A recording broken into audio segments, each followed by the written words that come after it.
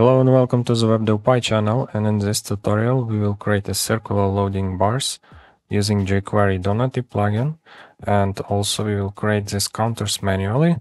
So let's get started. And firstly, let's start with HTML. Firstly, we need to make sure that we have a jQuery Slim.js version connected. Also, I have connected already script.js files and styles. Also, I have connected the Poppins fonts. And firstly, let's connect Donutty plugin. We can either download it as a file or we can just install it using terminal, using npm install. Here we have our Donutty plugin installed. So we can just move it from the dist folder into our JS folder. And once we have installed it and move it to the JS folder, let's connect it to our document. And now we can start coding our Donutty progress bars. So I will create the element with ID donut1. And basically now we have two ways of configuring the Donutty, depending on how you prefer. So first is HTML data attributes. This way use data attributes in the DOM.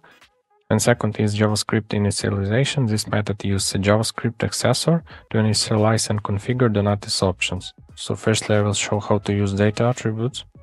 So we need to code data Donutty to have access to all attributes. And first attribute that we can add is data value. So we set the length of the progress bar. Let's set it to 70.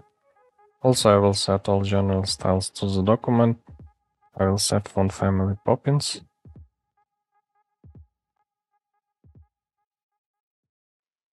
Color of text will be white and margin 0.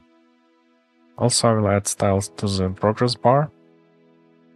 Margin 40 pixels from top and bottom and auto to make it centered.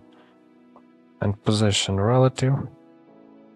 So now we have stylized our progress bar, and now let's test the next attributes. We can add data radius, but as I have already added the width of the progress bar, so I will skip it. Also, we have such parameters as data round. It defines whether we will have a circle edges of a progress bar or not. So if we try to set it to the false, we will have not circle shape of edges. And also we have a bunch of different attributes, but I will start coding JavaScript firstly. And after we will create the first progress bar, we can use these attributes to code the second bar. So let's remove them for now and let's start with JavaScript.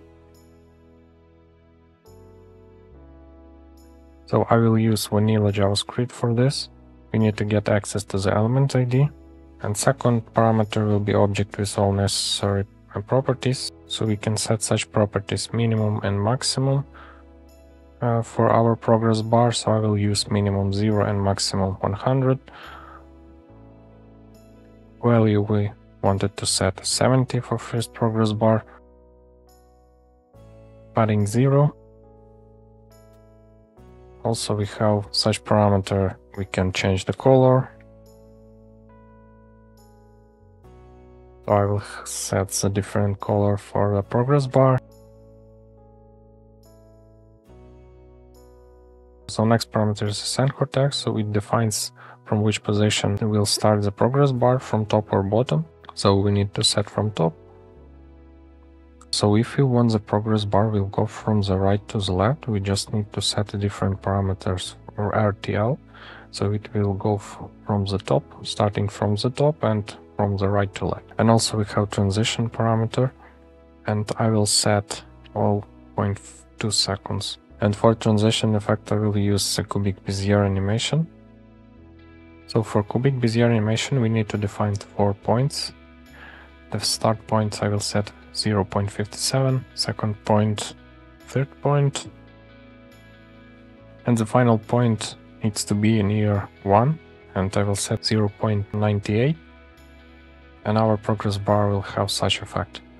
After transition effect there is also a text parameter that we can set by calling the function, and for parameter we'll use state value, which will return all object, and here we can get access to all options of set Donutty progress bar. Let's return the value here. And now let's add styles to this element. As you can see, it's inside the span. So here we need to add a donut1 span element.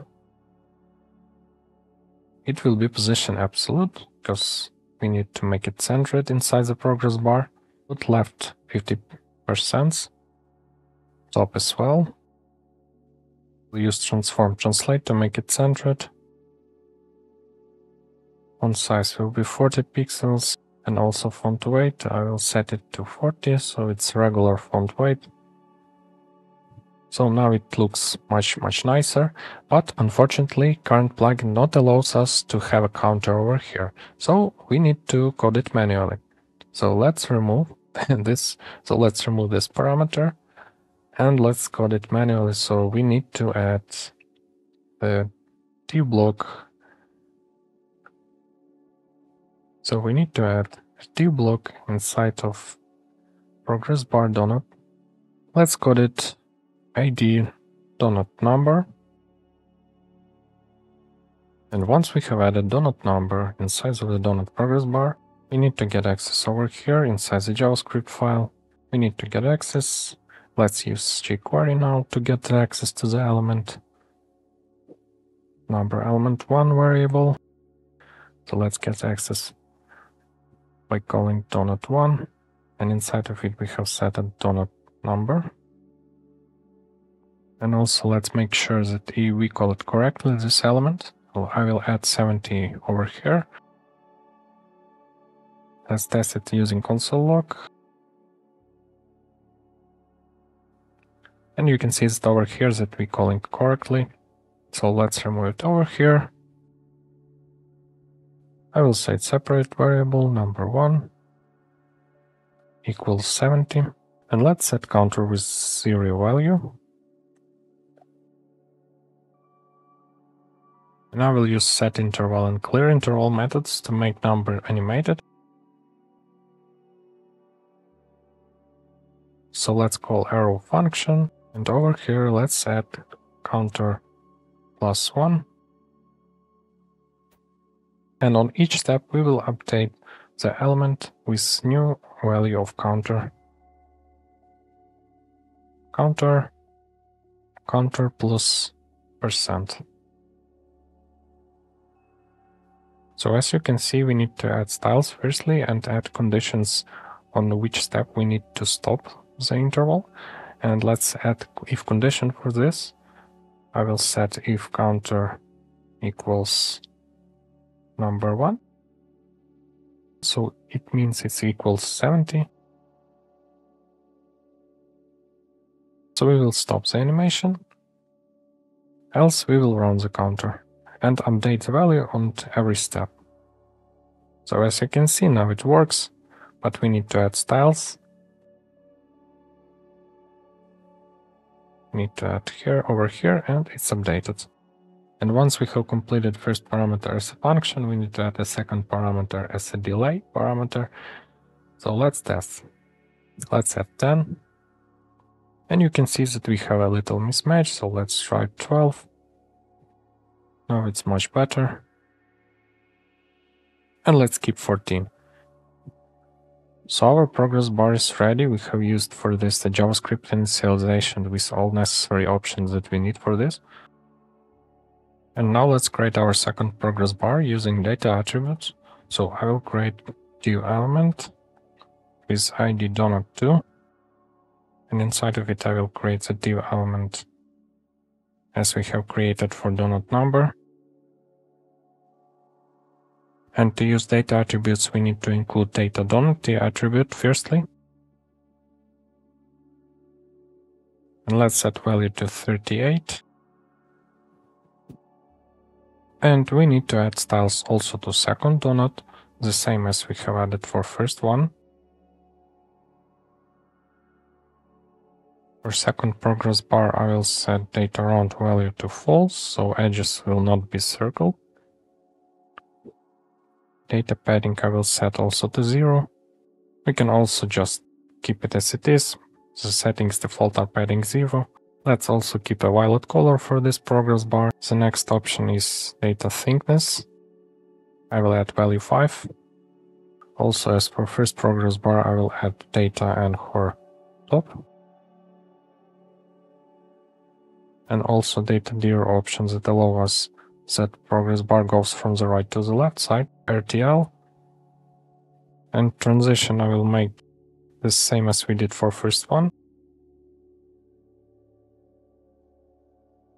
And as a result, we have added all necessary options that we need using data attributes of Donutty plugin. And now let's create a counter for second progress bar. For this, I will create number 2 variable equal 38 value. And also we need to get access to the second number of the second progress bar. And let's call it number element 2. And for animation, I will use separate set interval. I will set a variable counter 2. And in the same way as we have did for first set interval, I will set if counter 2 equals number 2, the animation will be stopped, and else counter 2 will be increasing and number element 2 will be updated on each step. So as you can see, it works. We just need to add the styles to this element. I will set ID donut 2, donut number second. So in this tutorial, we have used two separate ways that plugins allows us. The first way is using a vanilla JavaScript. We didn't use the JQuery, and we also have used the data attributes to set the second progress bar. And I hope this video was very useful for you. Thank you for watching and see you in next tutorials.